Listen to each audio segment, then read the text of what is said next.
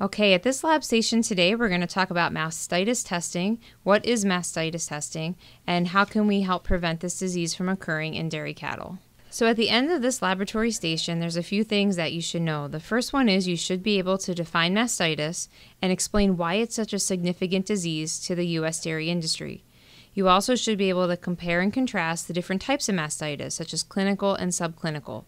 We're going to cover some of the risk factors that make an animal more likely to come down with mastitis, and again, ways that we can prevent mastitis from even occurring. We'll then describe how somatic cell counts and the CMT test can be used to diagnose cows that we suspect have mastitis. So mastitis is a word that simply means inflammation of the mammary gland. So anytime we see inflammation of an animal's mammary gland, not just a dairy cow, but any mammal, we call this mastitis. Now in the dairy industry, mastitis has been and still remains a prevalent disease within our industry. And most oftentimes when an animal is diagnosed with mastitis, a major cause of this diagnosis is going to be because of bacteria. So why do we care so much within our industry about mastitis? Because mastitis is not only going to be a welfare issue for the animal because we want to keep our animals healthy so they continue to produce milk, but we also have an economic concern that comes with mastitis. So economic losses due to mastitis include loss of milk production because this milk is no longer able to be sold for human consumption.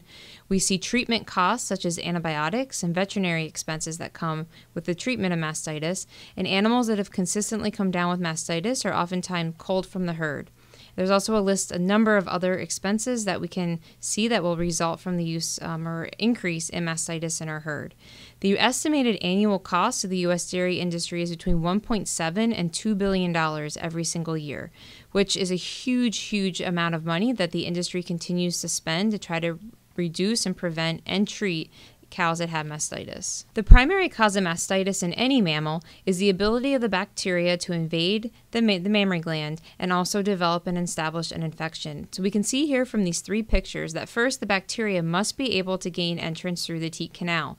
This oftentimes happens after an animal returns back from the milking parlor. When the teat end is dilated, she lays down, and if she's exposed to bacteria, the bacteria are then able to enter into that teat canal. Once the bacteria are in the teat canal and they've had access to the mammary gland, they must be able to colonize the mammary gland. When they do this by attaching to secretory cells that are the milk-producing cells within the gland. When this occurs, there's an automatic immune response by the dairy cow, and this is when we begin to see the inflammation or the characteristic signs of inflammation. So an increase in mastitis or inflammation typically ends up in an increase in what we call somatic cells within the milk. So somatic cells or white blood cells are predominantly leukocytes or the white blood cells that occur as a result of the response of the dairy cow's immune system to the bacteria that has colonized her mammary gland. The somatic cell count is the terminology that we use to diagnose mastitis in the dairy industry. The somatic cell count, or SCC, refers to the number of cells per mil of milk. And we can look at this measurement either looking at individual bulk tanks or the bulk tank that accompanies each farm where the cow's milk will go, or we can look at the individual cow. So oftentimes you'll hear a producer give their overall bulk tank somatic cell count, but also the particular somatic cell count of one or two animals that they think have mastitis.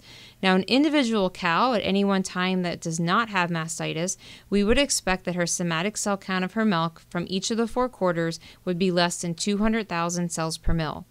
When an individual quarter rises above 200,000 cells per mil, that's when we consider that that particular quarter is infected. A dairy cow has 4 quarters, and at any one time she can have 1, 2, 3, 4, or no quarters infected with mastitis. Mastitis can be characterized into 2 types, either clinical or subclinical. Clinical mastitis are those animals that have mastitis that you can actually visibly see the abnormalities of their udder. So these may be the animals that their udder it feels hot to the touch. We're able to actually see visible changes in the milk production from those quarters that are infected, and we'll oftentimes see a redness or swollen area in that particular quarter. Now, clinical mastitis accounts for approximately 20% of all cases of mastitis that we see in the dairy industry. We're most concerned about trying to prevent subclinical cases of mastitis, because animals that have subclinical cases are animals that we're not able to see that they have an actual infection occurring. So they don't show signs like swollen udders, abnormalities in their milk. And unfortunately, this is 80% of the cases that we see on our dairy farms. So we don't know they have infection and that there's one present, but there is in fact one, and they will be putting the somatic cell count into the bulk tank. There are a number of risk factors that can lead to a dairy cow contracting the bacteria that might result in mastitis. The first one's going to be stress. So at different times of the animal's reproductive life, she's going to undergo more stress than others. So dairy cows are especially susceptible to mastitis infections right after calving. We know that during this time, their immune system, the factors that work with the immune system are repressed or decline. So this makes the animal more likely to come down with mastitis if she is exposed to the bacteria. We also look at the environment. An environment that's full of manure or other dirt can oftentimes lead to harboring a bacteria, which, if exposed to the end of the dairy cow's teat, gives another opportunity for infection to occur. We not only look at the environment that the animal lives in, but we all look at poor milking hygiene. So how you're milking and what technique you're using to milk is incredibly important to try to reduce the incidences and the cases of mastitis that can occur from cow to cow in the milking parlor. One way that we can detect mastitis in an individual cow is through the California mastitis test. This paddle that you see here in the picture, there's 4 paddles, or 4 quarters. Each of those quarters within the paddle represent what you can use for a quarter of one of the cows. The California mastitis test is a cow side test, so we don't typically use this with a bulk tank, but we'll use this with an individual cow to diagnose mastitis in one of her quarters. So how does a producer actually do the CMT test? So they'll take the paddle and they'll go to the cow that they think may be infected or one they want to determine if they have mastitis. They'll use a particular iodine concentrate that they're then able to combine with a milk sample that they put in each of these 4 quarters that you see here within the paddle.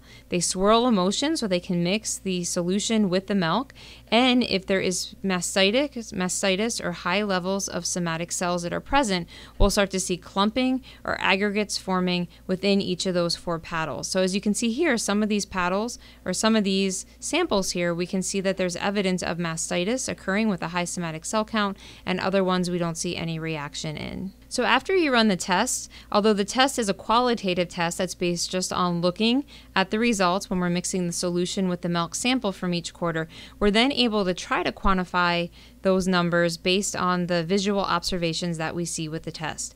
So Dr. Pamela Rug at the University of Wisconsin-Madison put this chart together that you see here. It has a somatic cell score, which is N is negative, trace, and then we see a 1, 2, and 3, and it has a corresponding somatic cell range. So if you're taking samples of your cow, you would look and you would see to what degree do you see some of those signs of mastitis occurring within the milk. So do you see more clumpiness occurring when you add the 2 solutions together?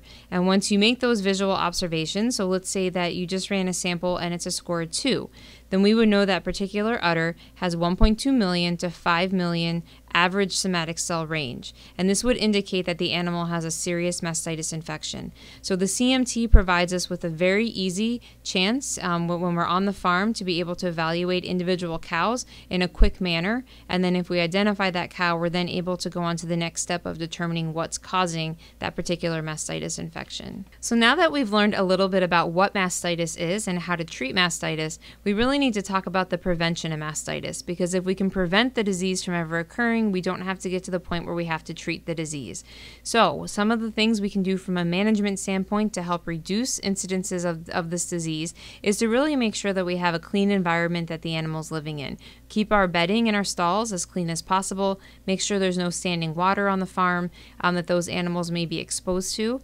We also really need to pay attention to proper milking procedures. We know a lot of pathogens are transmitted in the milking parlor if protocols aren't followed exactly, so it's important that anybody in the milking parlor knows what the standard operating procedures are and takes the time to make sure that they're following those.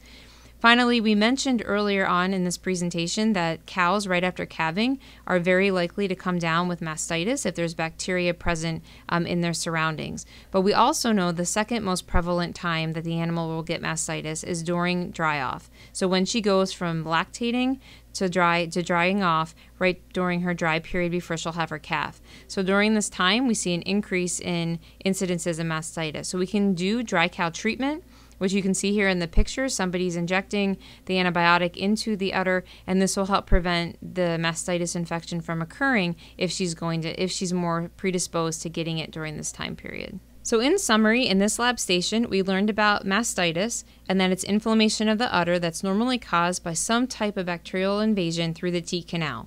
Once that invasion occurs, the bacteria has to be able to establish an infection in order for the actual mastitis to happen and inflammation to occur. We can use the California Mastitis Test, or CMT, to estimate the somatic cell count and help diagnose clinical and subclinical cows at the individual cow level. We can then look at prevention of mastitis by keeping a clean environment, making sure that we're properly following procedures in the milking parlor, and also treating all cows at dry off.